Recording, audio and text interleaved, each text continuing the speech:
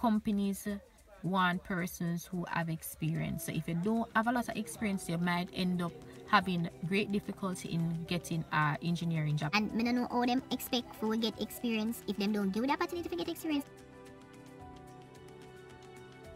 So hi guys, today if you're wondering what I'm wearing my jersey, football jersey from when I used to play interfaculty football at UTech for the engineering faculty. Today's video is about some of the things I wish people had told me about working as an engineer. I want to shout out Jay for helping me with the ideas for this video. The first thing that I want to discuss is to place emphasis on the whole safety aspect of working in the field. Yeah, the same kind of attitude that you have a university where in the lab and you have horseplay and you have mess around and do all kind of things and you're distracted. You cannot go into the working world with that kind of attitude. As you leave through the gate, something that they always say is that you leave your problems at the gate and you come in at the workplace, you focus on what the job assigned to you is. Make sure at all times that you adhere to all of the safety precautions. You have to look out for yourself. You're working in a high risk environment. Whatever kind of error you make, it have a large scale effect. A lot of time persons are unable to really apply all of the knowledge and the theory that they learned in the classroom in a practical sense and on a larger scale. I always have the mindset say it's a real life thing.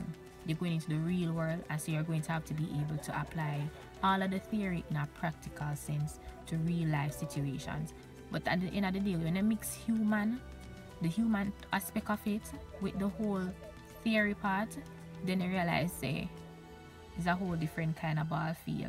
Because sometimes the machine is working as a machine should be working, but then you have the human aspect that you have to take into consideration.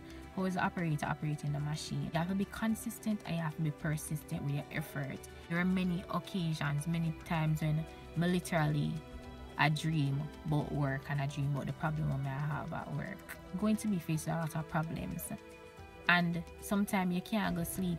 So sometimes you get a problem and you're on the problem with a baffle for hours, days, and you probably could exchange some word with a senior person, or a senior person get involved, and by a couple minutes them know how to troubleshoot the problem, they know exactly what area to focus on, or they know how to resolve the problem. Young engineers are going to have to deal with that, with having a lot of people in the workplace that you're going into who have more experience than you. Even those same persons that come and them have a lot of experience or whatever, they had to start somewhere.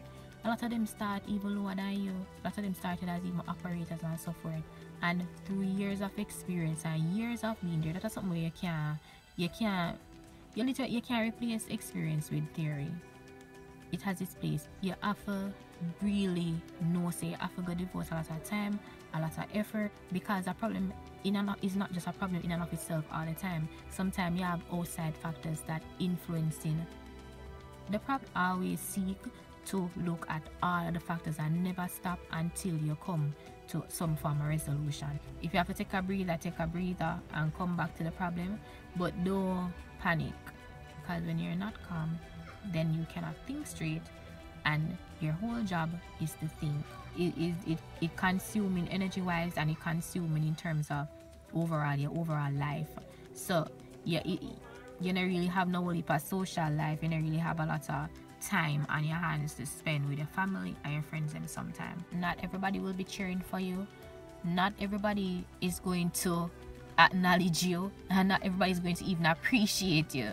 So you have to basically have a strong mind, know what your purpose is at the job, and know what are the things that you're not going to be compromising for. Because there are always going to be people who will cheer for you, and there are always going to be people who will put you down.